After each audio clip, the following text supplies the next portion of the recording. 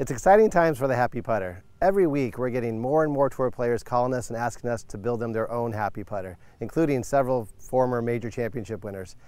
The reason is because we have a technology that they can't get with any other putter.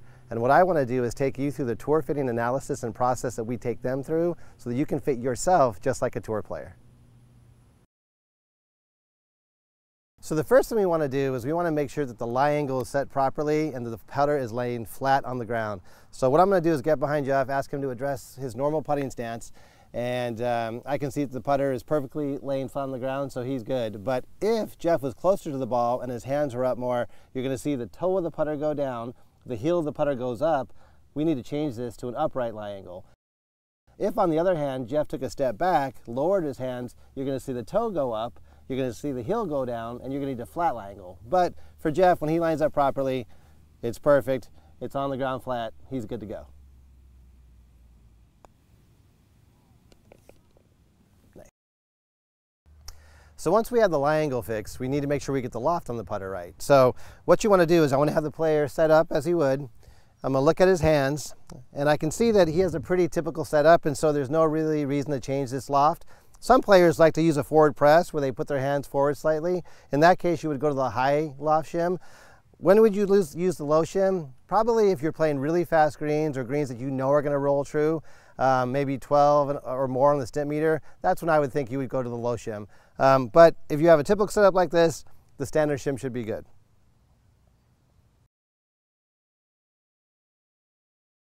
So one of the coolest things about the Happy Putter is it offers adjustable alignment. This is a huge technology breakthrough for putters, maybe one of the biggest in decades. And so what we are allowing you to do is figure out what are your visual preferences. We studied optics a lot, and we know that every golfer sees different things better.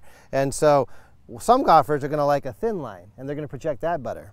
Others are going to like multiple lines, and they're going to see this better, while others are going to like a thick line and maybe that black and white contrast. The question is, what do you like best? Here's a cool story for you.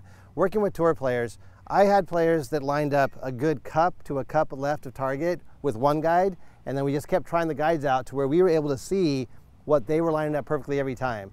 This technology can have the same impact on you.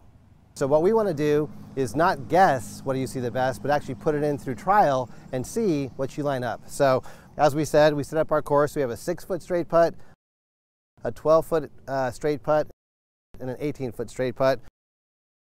We're going to start at the 6. I'm going to get behind him. I'm going to ask him to line up directly to the center of that hole, and I want him to tell me when he's there. Okay. Great. Go ahead and hit the putt.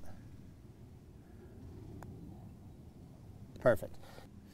So I'm going to give you a little tip. What happens if you don't have a buddy there with you to tell if you're lined up properly, or what happens if your buddy can't see? Well, what you can do is, the first thing you can do is, Jeff, line up to it again.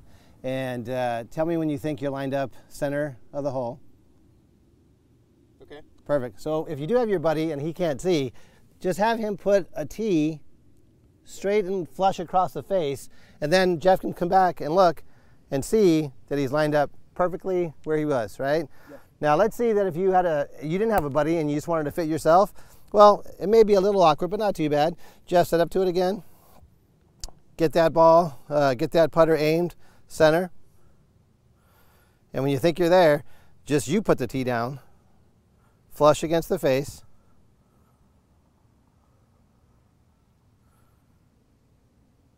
and then you can come back and see how you're lined.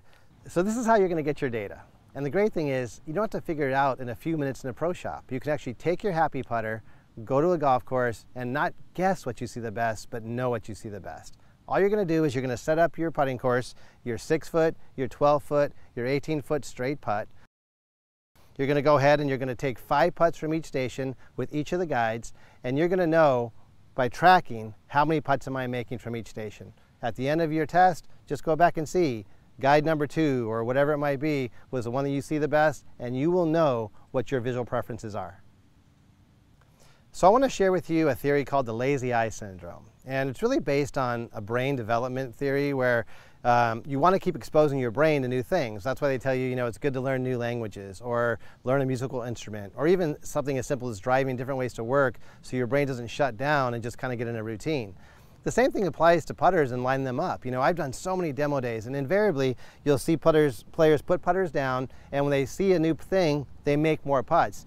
I think it's because their eyes are seeing something new, their brain is functioning more, and they are focusing more clearly than they were before. The great thing with a happy putter is you can combat lazy eye syndrome, because when you're looking at your putter and you start to see you're going back to your old tendencies of lining up left or right of target, just switch out your guide and you're going to reset your brain just like a computer. You're going to focus and you're going to be able to make more putts. And then when time goes by, slip in your first guide and your lazy eye syndrome is going to be reset again. All right, so we got the lie figured out, we got the law figured out, and then we went through the alignment process. We know what Jeff sees the best, but now he may be putting, we're gonna get him on a 6-foot putt. What happens if he notices on a straight putt, he's pulling the putts to the left? Well, what that means is his hands are closing through the impact zone too quickly, so his putter face isn't square. So if it's coming through too quickly, what you're gonna wanna do is get your hands up further so they have less time to turn. Hopefully that makes sense. And so what you're going to do is you're actually going to increase your offset. On the other hand, what happens if Jeff is pushing his putts to the right? So in that case, what's happening is Jeff's hands are coming through open, and so what he needs is he needs more time to be able to get that putter square. So what we're going to do is we're going to decrease the offset, giving his hands more time to get through and get that putter square at impact. Now, what happens if he just steps up there and nails it right in the center? Well, then we know the putter is set up perfectly for him. Now, here's the thing. Timing changes, offset changes, that's the beauty of the happy putter. You may have rounds where you're pulling or pushing, change your offset, it'll fix it. Let's talk about weight.